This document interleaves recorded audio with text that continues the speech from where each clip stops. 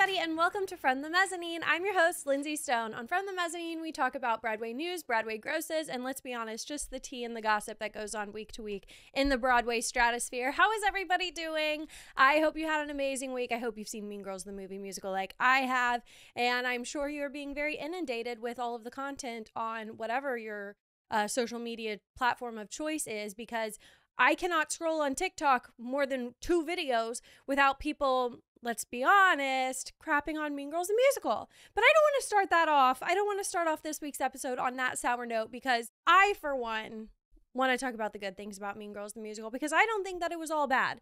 But before we get to that, I saw Hell's Kitchen off Broadway at Joe's Public Theater, and we need to talk about it. Let me just shut my computer so I can give Hell's Kitchen my undivided attention.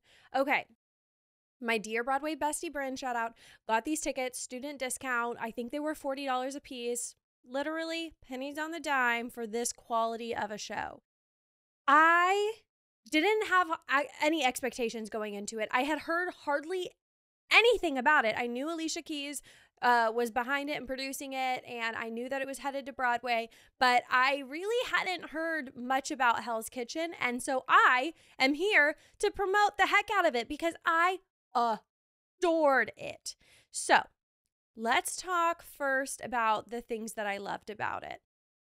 The biggest thing for me was that I feel that so often shows aim to achieve a cultural representation of a group of people, such as like In the Heights, that was representing the people of Washington Heights, such as West Side Story, all kinds of things. All kinds of shows that are, surrounded, like Once on This Island, it's surrounded by the culture of these people in the show. And I feel like oftentimes in musical theater, it can really go wrong when they try to do that because it's insincere, whether it be the dialogue or the costumes or the type of choreography. And so something that recently happened that comes to my mind where this was done and not done well was New York, New York. They were like the famous... Like I keep referring to this quote from, I think it was the New York Times article review of it, is that they took a snapshot of New York City, and that's as much of the culture as they showed. It was vague, it wasn't deep, it wasn't true to the different cultures that they were aiming to represent. It didn't achieve that at all. It was surface level. You didn't identify with those characters as somebody should have, and it was insincere altogether. And so that's an example of something that tried to embrace a culture of people and show that on a stage and failed. Another one that did really well would be, in my opinion, would be Paradise Square, when they were representing the Irish people coming over to America and clashing with the people who lived in the Five Points. And so that was a really great representation through like choreography, mostly because that was a very choreography heavy show, but also through the accents and through everything. I just thought that it did a really sincere and honest depiction of those people who lived in New York City in those times. And along with that stream of all of these shows that have represented a culture well, Paradise Square, In the Heights, we have Hell's Kitchen. I feel, and I know, because Alicia Keys, I do not believe is going to put anything out that is any less than perfect in her eyes. I think that she's very artistic and she's very specific, I have to imagine. And I know that this achieved representing the people of Hell's Kitchen so incredibly. I felt like I was immersed in the culture of the people of Hell's Kitchen. So let's talk about like what kind of people are depicted in this show. It's representing artists. It's representing many different demographics. It's representing people from low income families. It's representing a lot of different people. This kind of like hodgepodge of all these different people from different walks of life that all meet in Hell's Kitchen and live there, because it is, Midtown New York City. So it is a meshing of all the cultures. And that is what I think Hell's Kitchen achieved greater than anything else that it did in this show. And there were a lot of good points, but the best thing it achieved was really depicting the culture of Hell's Kitchen. And I thought that was astounding. They did it through their choreography. Holy cow. This is going to win the Tony for best choreography. I am speaking it into the ether right now because I do believe that it will win. The choreography is so incredible, and it's nothing like I've ever seen. Nothing like I've ever seen on Broadway. Ever. And it was so good, and it was so representative of the characters in the show. And then the costumes, I loved the costumes. It was streetwear. It was, oh my God, I couldn't get away with wearing any of this because it was way too cool.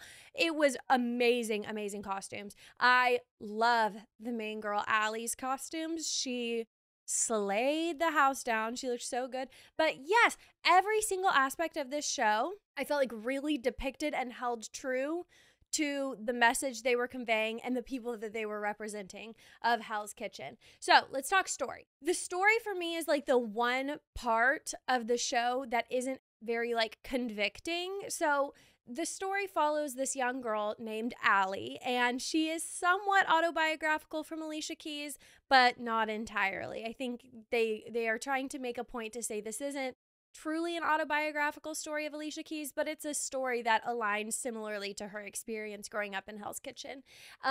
So Allie is growing up. She's young. She's 17. She has a mother who is pretty strict on her, but at the end of the day, only wants what's best for her. And she's getting mixed up with this guy who's an older guy who she really has fallen hard for. And you get to see like their dynamic of her chasing this guy and what she has to do to try and win his affection. And she's got these other two friends too that are really, really cute. And so they all live in this one building, this artist's building in Hell's Kitchen. And then slowly Allie realized that she has like a deep affinity for playing the piano. And that's where she starts really finding herself and realizing that I don't need to chase this boy. Like I can find happiness, you know, when I'm playing my piano, and learning from my very wise piano teacher.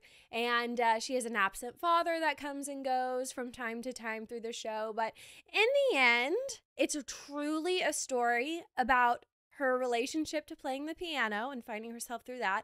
And then it's really about the relationship between a mother and a daughter, which is just so sweet. And Shoshana Bean, can we take a moment to talk about Shoshana Bean? I've never seen her perform before. I've heard her sing at events and things, but I've never seen her act and perform. She slayed. I know I keep saying this, but she slayed the house down, guys. Shoshana is one of the best and most talented actresses that I've probably ever seen. And the way that she embodied her character as the mother, as Allie's mother, so well. This badass mom who is going to do whatever she can in her power, and maybe she does too much at sometimes, but she is going to mama bear and protect her child. And she sings some powerhouse songs that make you feel really lucky to be in that audience. So thank you, Shoshana, for providing us with that in Hell's Kitchen. That was just in and of itself, she was amazing. And I know a lot of the musical theater people like would worship the ground that Shoshana walks on, and now I finally can understand why. So the outstanders for me, man, this cast, everybody, and I mean everybody, was freaking incredible. So Shoshana Bean obviously was amazing. Allie, which is played by Malia Joy Moon, she was unreal. She could win Best Actress at the Tonys. Nuck, who is played by Chris Lee, he was stellar. I loved him. He really gave Nuck a lot of depth. Nuck is the character that Allie falls in love with. Let's see. We did have a couple understudies, but you would never know. Anyways, it was an electric audience to be in. A lot of the people I feel like who went and saw this show, they were just living for it. And the energy in an audience can definitely make or break a show. And when you know you're sitting in an audience where everybody is on the same page and they're all standing for what is going on stage, you know you're in the right place and you know you're seeing an amazing show. So I cannot speak the praises enough about Hell's Kitchen. From the costumes to the choreography to the music. Freaking incredible. And at the very end, kind of spoiler, but kind of not, at the very end, when they sing Empire State of Mind in New York, like, I like welled up with tears because that was just a full circle moment. It was incredible because I mean, it was just like you take a breath and you're like, oh, I'm so lucky to live here. Like this place is so amazing. And like seeing a show like Hell's Kitchen reminds you like that there's all different walks of life here, and like there's so much culture and history in this city. And it really like was electric to finish it out with singing New York or Empire State of Mind. Like, come on, that's such a stellar song. But I do want to criticize some things. So let's criticize just a couple of things. And this is honestly for people who have probably seen the show. They're gonna understand this. I think if you haven't seen the show, you possibly wouldn't be able to relate to this. So it is an undisputed fact that "This Girl Is on Fire" is one of Alicia Keys' best songs. And so you would think for Alicia Keys' musical Hell's Kitchen that it would come in at a powerful moment when Allie is killing it and she's figuring out who she is and everything. No, it comes on at a very inopportune time in the show, and it really takes you out of it. And it feels as though they finished writing the musical and they said, crap, we forgot to put Girl on Fire in the musical. We need to add it in somewhere. And it feels like they just like were like with their eyes closed, like pin the tail on the donkey and just dropped it in at one random point, because it really doesn't make sense. And it should be this powerful moment. And where they have it, it's like in the middle of Act 1. Like it's not even like at the end of Act 1, which it should be because it's one of her biggest songs. When they're doing it, it's like at this moment in the show when Allie is starting to like be successful with pursuing her relationship with Nuck, and then like one of her friends comes out mid while they're singing Girl on Fire, and she's like, are we really gonna say that this girl is on fire when she's just got a man? Like, are we really gonna like give her a round of applause for just being cuffed? Like, this doesn't make sense. Like, are we really gonna applaud her for this, you know? And so and I agree with that. Like, are we really singing this song right now? Like, there's not really a reason that we're singing, like, this girl is on fire. I don't know. They should start it with that song, I think, too. That could work really well. Just to kind of set the tone that Allie is meant for more. She's just a girl, but she's a flame. Like, I could see that being a really good start to the musical, because it's like, she's just a girl, but she's a flame. Like, she's gotta grow to be bigger as you watch the musical go along. They just need to really change that song. It needs to come at a different point where it makes more sense, and when we're not like cutting in the middle of the song going like, are we really singing this to her right now? Like, she's not deserving it. Like, that was just not right, because it is one of Alicia Keys' biggest songs. Speaking about Alicia Keys' songs, I didn't know a lot of the songs in here. I think a lot of people are more well-versed in Alicia Keys music than me. I know the ones that are on the radio and the big ones. But I enjoyed the songs nonetheless. Like, it definitely felt like not your typical musical where they're singing about what they're doing, because they kind of had to just like grab Alicia Keys' song and put it into the musical. And so it's kind of more like symbolic of the situation at hand, if that makes sense, instead of more literal. Like, obviously in musicals, they're literally like singing about what they're doing right there because the music was written for that scene. And so whenever you're grabbing somebody's music and putting it into a musical, you can't be like, I'm singing in the rain. I'm singing in the rain. I hope that made an ounce of sense. But I really liked the songs, even though I didn't know a lot of them, to be honest. But that's really all that I have to criticize. They really need to change where Girl on Fire goes. And I think it should go at the beginning of the musical, because that would just get everybody into it. Because the beginning song was good, but it wasn't a song that I recognized. And I think if you started out with Girl on Fire, that would be really good. You start it with one of her biggest songs, and you end it with one of her biggest songs with Empire State of Mind. But I cannot speak the praises of Hell's Kitchen enough. I freaking loved it. Without further ado, let's talk about Mean Girls, the movie musical. Oh my gosh, guys. So Mean Girls, the movie musical came out this week. Have you seen it? I hope that you have. I saw it on Wednesday, January 10th, so it was somewhat of an early screener, and I have to tell you all the craziest thing happened. So after work, me and my friend were meeting up to go and see it.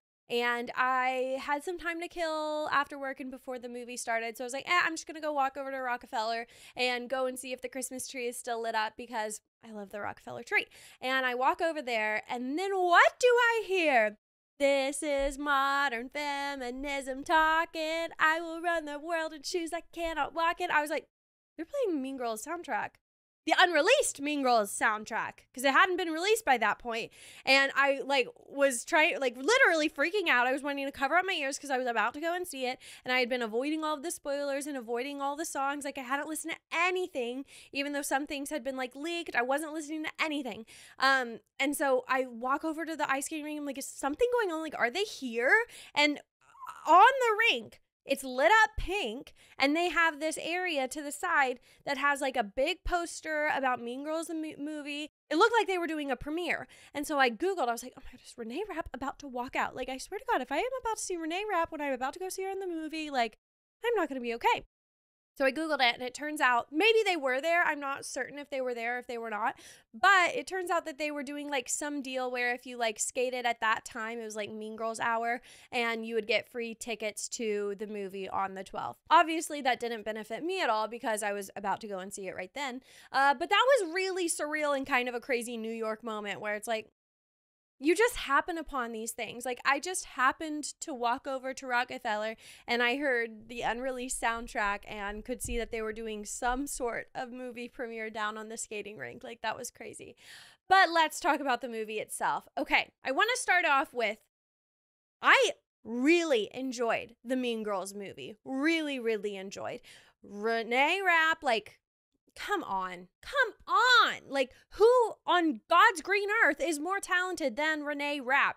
She can do everything. She is a triple threat. She is so freaking Regina George. And the way that she made that character so her own, come on. It was insane. Her voice was unbelievable. Her sex appeal as Regina was crazy. Renee Rapp, honey, you have us in a chokehold.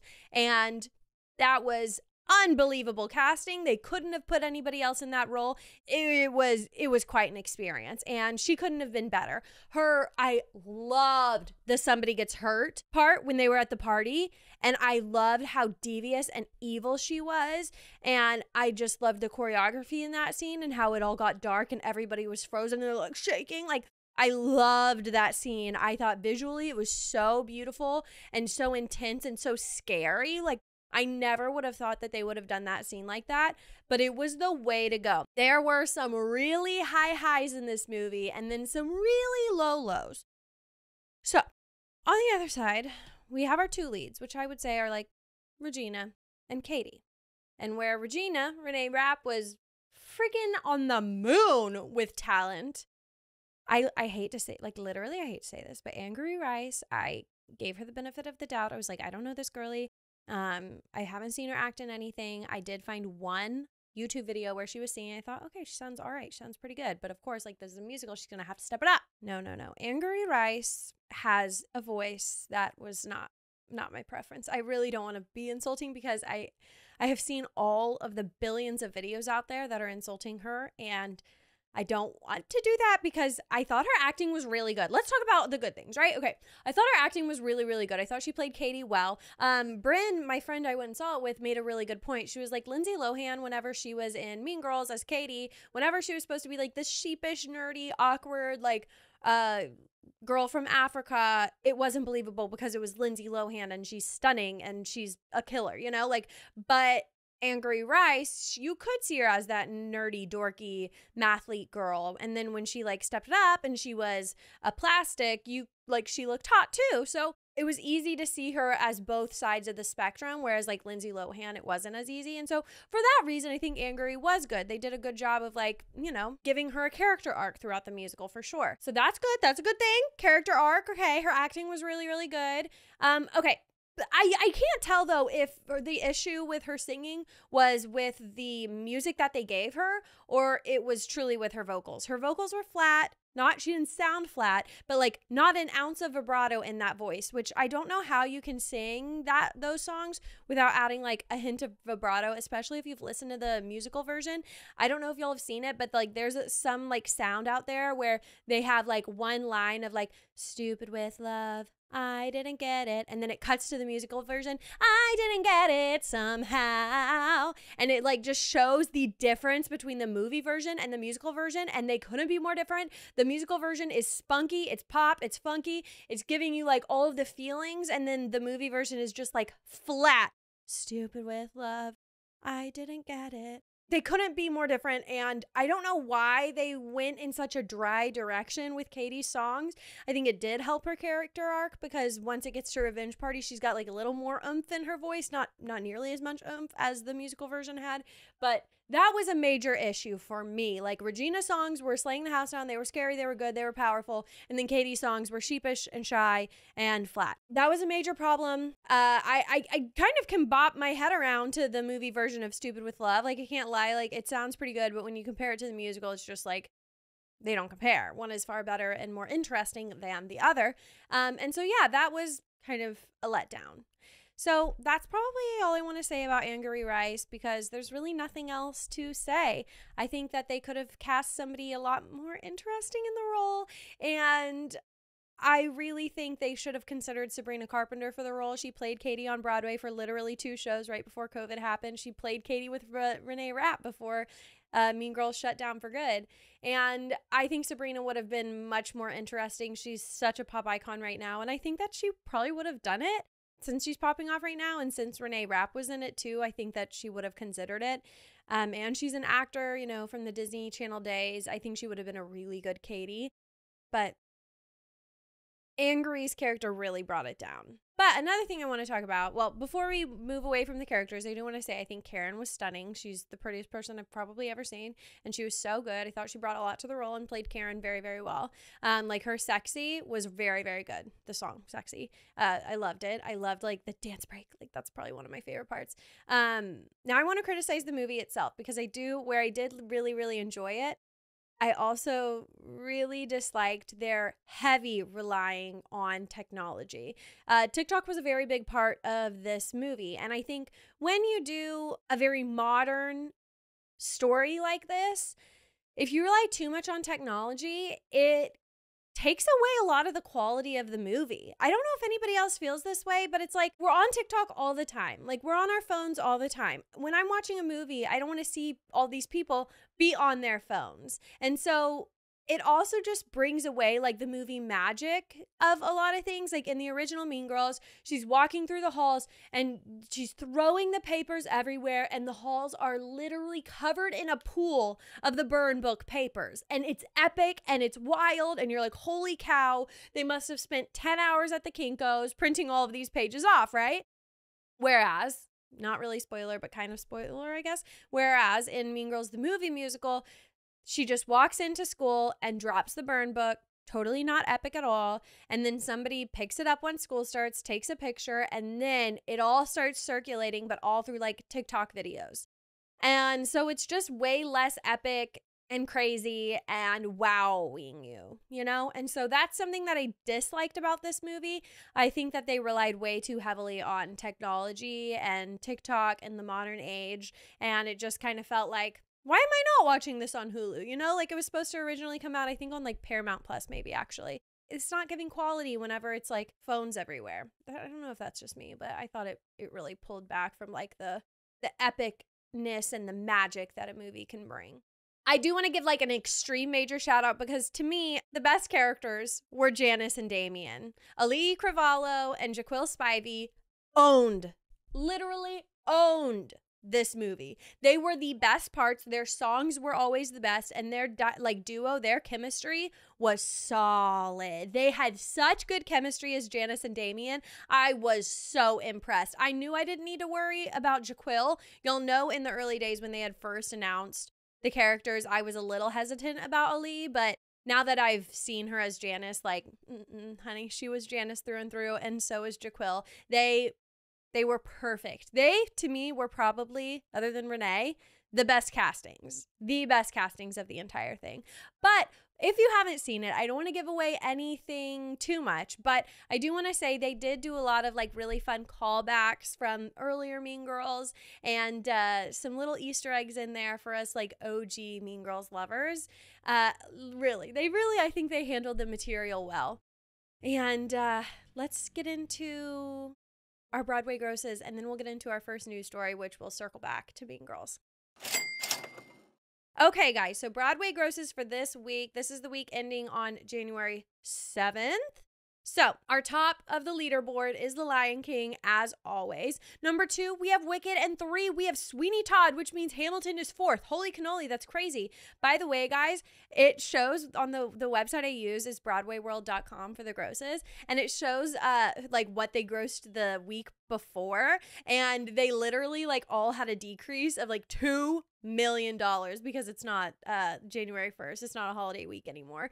But that is crazy. Like Sweeney Todd was what? Weren't they like 8th last week? And now they are 3rd, baby. That's crazy. It just goes to show how much a tourism week can do. Like they really hold so much power.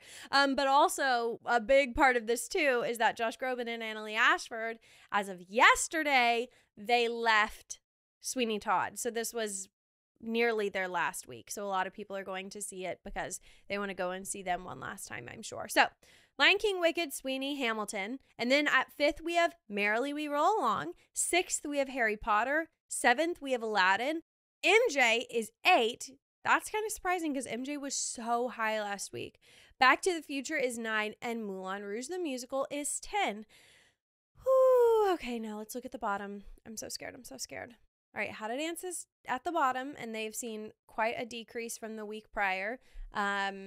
This week, they had a 67% capacity, whereas the week prior, they had an 83% capacity due to all of the tourism. Harmony is just above them with 62% capacity. And then Kimberly is right above them at 89%. And then A Beautiful Noise is right above them. And A Beautiful Noise has 59% capacity. Oh my gosh. That is wild. And then Hadestown is above them. But they have 101% capacity, so slay Hadestown. That is our week in Broadway grosses, guys. Let's get into our first news story. Circling back to Mean Girls the Musical to talk about how they are bringing the house down at the box office. So, in their first weekend in theaters, Mean Girls grossed $28 million.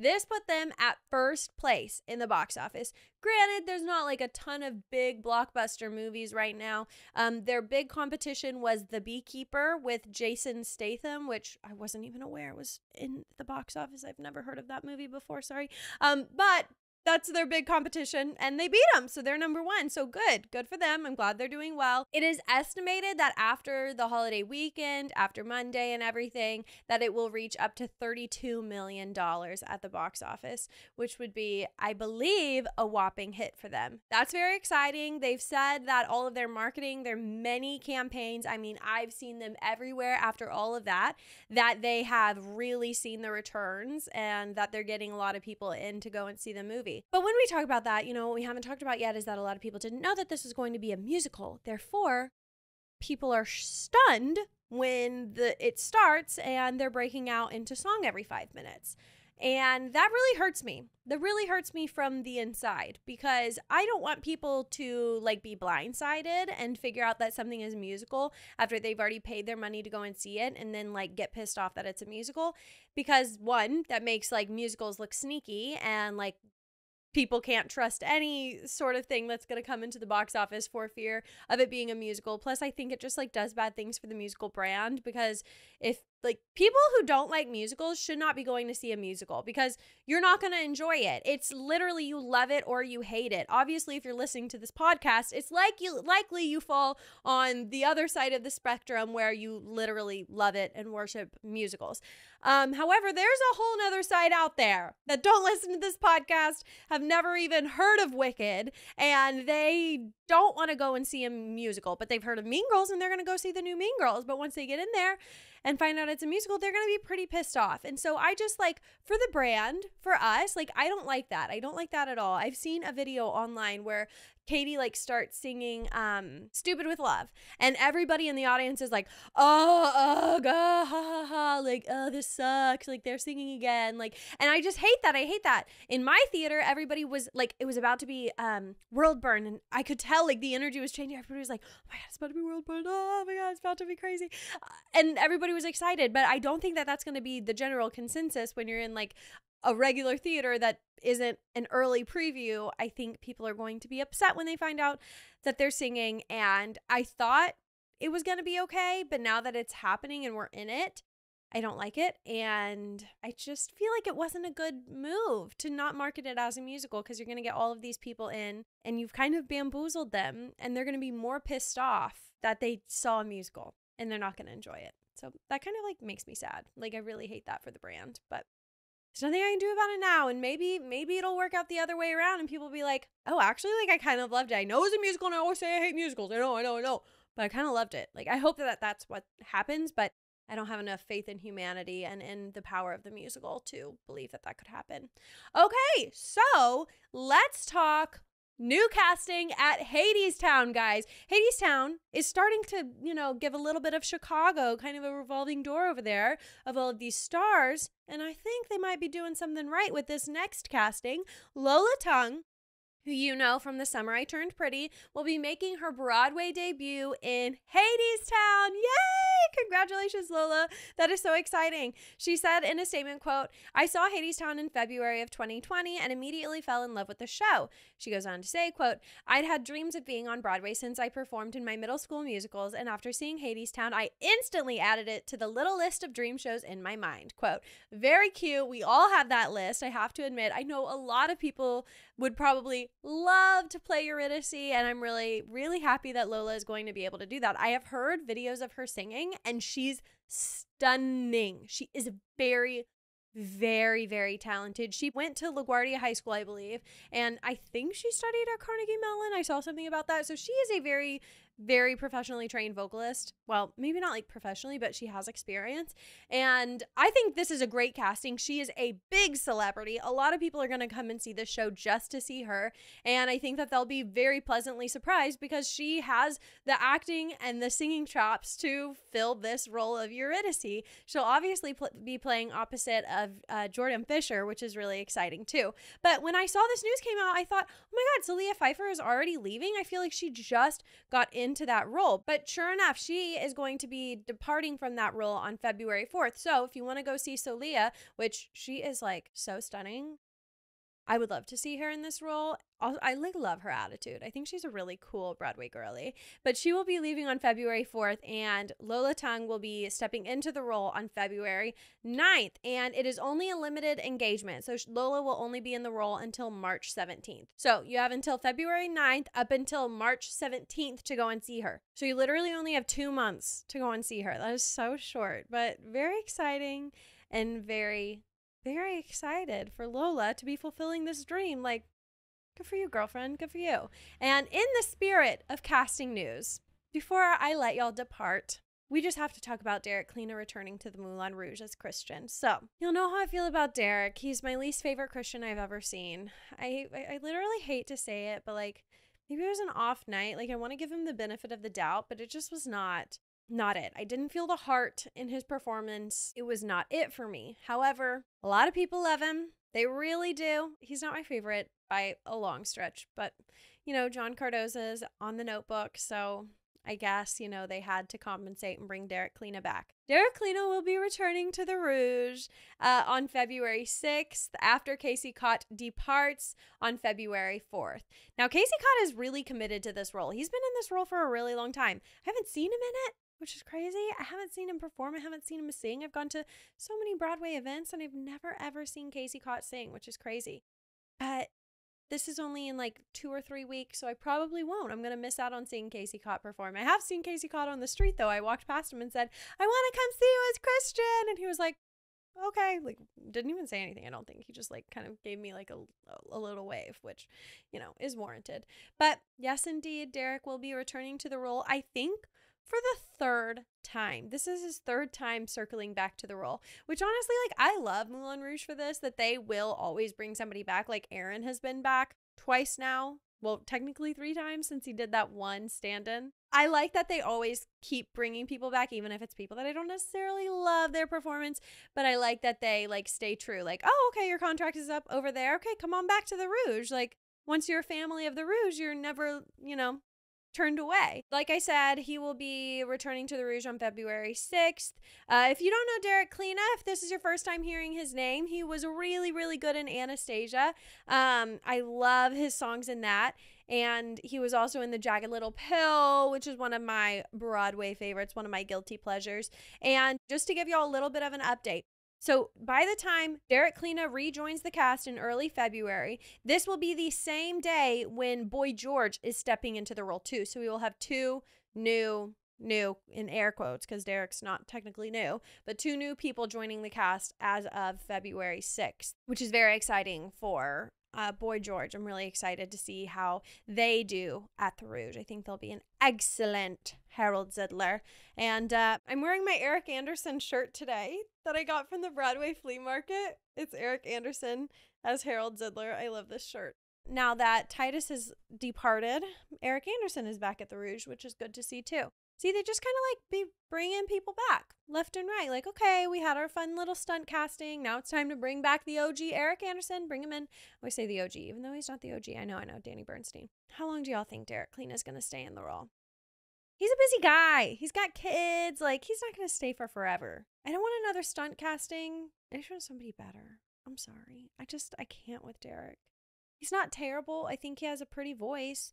It's just, Christian is supposed to be this artiste and this young, naive boy who has just come to Paris, and he's flying by the seat of his pants, and he falls in love with the beautiful sparkling diamond, and he's so taken by her, and oh my gosh, like his emotions, he wears them on his chest, and he's supposed to be just this boyish perfect man who makes mistakes and is in love. And Derek Klena plays it too tight laced, like he's got it too buttoned up, and I'm like, give me something, give me some sense of naivety and boyhood, and like you are a singer-songwriter, like give me an ounce of it, like give me something. And he just is a prince, like he just plays it like a Prince Charming. And maybe that's because, well, no, he wasn't a prince in Anastasia, but he was practically a prince. I don't know, that's how I feel, but it's okay. There will be another casting. There will. And Moulin Rouge will live on because it's doing stellar in the grosses week to week. So I have nothing to fear.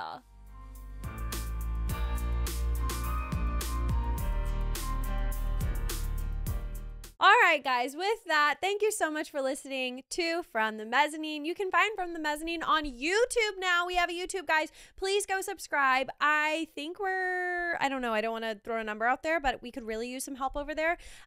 If we get to 50 subscribers by the end of January, this is crazy. This is a really, really crazy goal. What will I do? I will perform a musical song in front of the theater, either Hamilton or Moulin Rouge, if we hit 50 subscribers by the end of January, and I will post it on YouTube. This sounds like I'm going to embarrass the crap out of myself, but like, I got to get 50 subscribers. I need to do it somehow. So here's what I'm going to do. I will perform a Hamilton song in front of the Richard Rodgers and post it on social media if we hit 50 subscribers on YouTube. So go and subscribe. Oh my God, this is not my best judgment at all, but I will do it because I need to hit 50 subscribers on YouTube. So go subscribe on YouTube, guys. Watch the videos on there if you want to see the podcast visually as well as audio.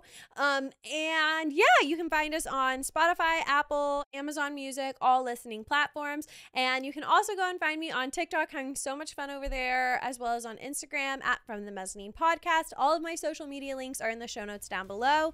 And thank you guys so much for listening to this episode. I will see you next Tuesday. Bye.